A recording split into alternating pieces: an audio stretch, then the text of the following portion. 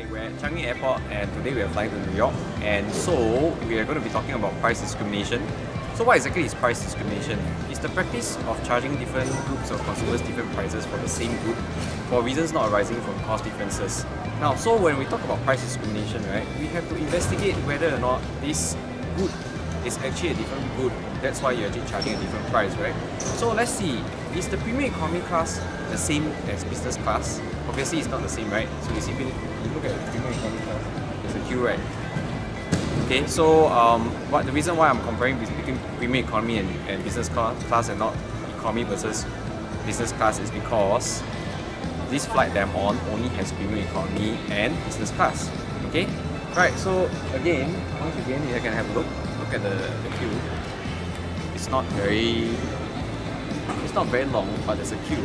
Let's pop over to business class and see how is it like at business class. Okay, right, so let's take a look at business class and first class. You can see the difference. Premium economy class, there was a queue, and look at first class, there's no queue. And of course, first class, there's no queue as well. Right, so it's clearly a different good, right? If you pay for business class, you don't have to wait. But if you pay for premium economy class, of course, you have to queue up and wait. Okay, right, so let's move on.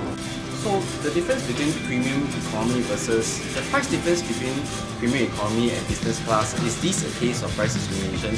Now, if you think about it, the price of a premium economy ticket is $4,659 and the price of a business class ticket is $9,800. The price difference is almost double. So is this a case of price discrimination or not? Let's go on board and find out. Right, so let's look at the business class product. You have a much bigger screen here, and the leg space is also a lot more. So let's take a look at the seat. Okay, you can actually convert this seat to a flat lie bed. We can actually convert this seat to a flat bed. So this is the cool part about the seats. So you can actually have a good sleep and rest during the entire flight. So that's the difference between business class versus premium economy. And let's take a look at the amenities kit. They give you slippers, they give you socks, they give you an eye patch to sleep, and of course you have this super huge flat screen TV.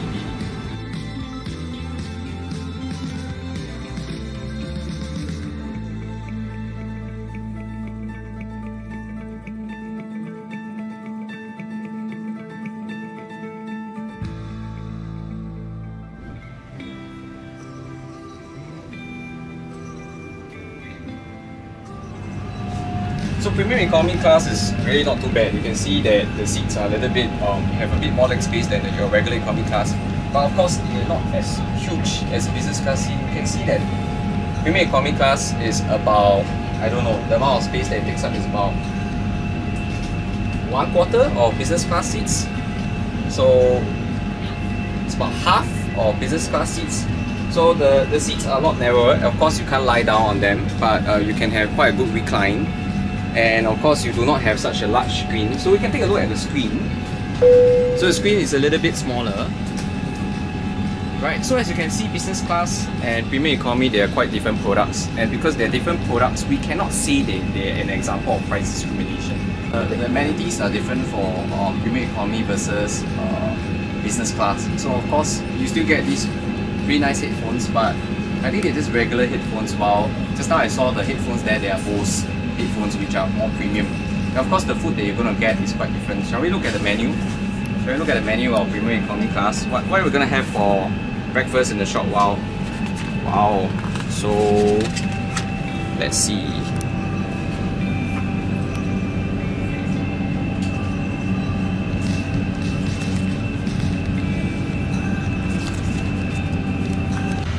So of course, you see here, I don't have that much leg space, so I can only put my leg out a little bit. That's fine. So now I want to talk about this concept called first degree price discrimination. So first degree price discrimination is whereby a firm is able to charge each and every consumer the maximum price that they're willing to pay. So in the case of first degree price discrimination, we have actually very few real life examples of first degree price discrimination. But SQ actually has an example of first degree price discrimination. How so? Now, a few days before your flight, there's this option called My SQ Upgrade, which is by invitation, where Singapore Airlines will send you an email asking you if you would like to bid for the spare excess seats on an SQ flight. So for example, I'm traveling on premium economy and there are empty business class seats available. So let's say if there were 5 business class seats that SQ wants to release and there are 20 bidders. There are 20 people who like to bid for an upgrade. So all of these 20 different bidders, they will all individually bid for a different price. So let's say for example, someone bids $1,000, another bids $1,001, another bid $1,002. So the top 5 bids, even if they were all bidding for different prices, they will all be paying different prices in the end to get their seats. So only the top 5 bids will get a free will get a paid upgrade to business class. So that's an example of first degree price discrimination that we can actually find on Singapore Airlines. And if we talk about second degree price discrimination, it's called block pricing. So for example, if someone is sitting beside me, he or she might have paid for a ticket that is much lower than mine because he or she bought it from a tour agent. So when a tour agent books ticket, they book in bulk. So they are able to actually take advantage of a lower price as opposed to someone who books over the web. Okay, so let's have another person here. So for example, another person here bought another ticket that is of a different price from mine. Why? Perhaps this person bought his or her ticket last minute. So we say that if the person bought a ticket last minute, their demand is likely to be very, very price inelastic. So the meaning of demand being price inelastic means that there is a very urgent need for it. For example, there's a business meeting that he or she may have to attend. So I'm going to review my price for this air ticket is about $1,500. But if you bought this ticket last minute, you probably have to pay the full price, which is about $4,500 for the full price of premium economy class ticket. So SQ charges this difference in pricing is what we call third degree price discrimination. So third degree price discrimination is where you charge different groups of consumers with different PED values a different price. And lastly, let's go on to talk about third degree price discrimination. So what is third degree price discrimination? It's the idea that you charge different group of consumers, usually with different PED values, a different price. Now, so let's go on with person A and person B. Now, person A may have paid maybe $2,000 for an air ticket, while person B pays only $800 for an air ticket. Why would person A pay $2,000 while person B pays $800 when they're sitting side by side in perhaps economy class? Now the reason that occurs is because the person who paid $2,000 probably bought the ticket last minute, perhaps at the airport. That will suggest that this person has an urgent basis on going on this trip, and therefore the demand is very price inelastic. So the airline can charge someone who has a PED with demand price inelastic a very high price because one demanded will fall less than proportionally, increasing their total revenue.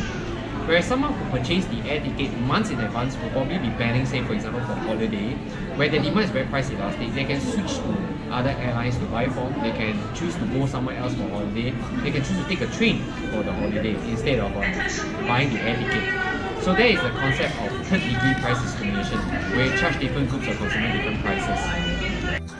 Now, a person sitting on economy class versus business class, is it price discrimination? The answer is no. Now, remember the definition of price discrimination is that you have to charge different groups of users different prices for the same good or service. Now, business class and economy class obviously is very different. Now, on this trip, I've decided to take 2 very different journeys. On my trip here from Singapore to Berlin, I took a budget flight, right? And over here, on my flight back from Istanbul to Singapore, and I'm at the airport now in Istanbul, I am taking a business class flight because I had some credit card miles that I could change for. So on this business class flight, it's a different product, it's a different service. For example, we were given a fast track ticket that allowed us to skip the queues at the customs, the passport control. So people on economy class, they had to spend at least 45 minutes to clear the customs, while it only took us less than 5 minutes to clear the customs. And also, this is the waiting area for business class. You can see we are given a very comfortable waiting area. And over there, you can see that the waiting area is for economy class. And there's a lot more comfortable. So in general, the service is different. On business class, you generally don't have to wait for things to happen. While for economy class, you have to queue. And on top of that, the business class seat, of course, is more spacious, there is better food, and the seats are a lot more comfortable. So later we'll take a look at what's going on the business class seat as opposed to the economy class seat. Right, so as you can see, if you take the business class seat, you'll get different perks like you see here, it says priority lane for premium passengers. Now this shows that this is not a case of price discrimination, but rather is actually a different product altogether. So for price discrimination, you have to be charging even consumers for the same good or service that are not associated with cost differences. But you can see that clearly cost differences associated with the business class seat as opposed to economy class seat. So you cannot say that it is price discrimination.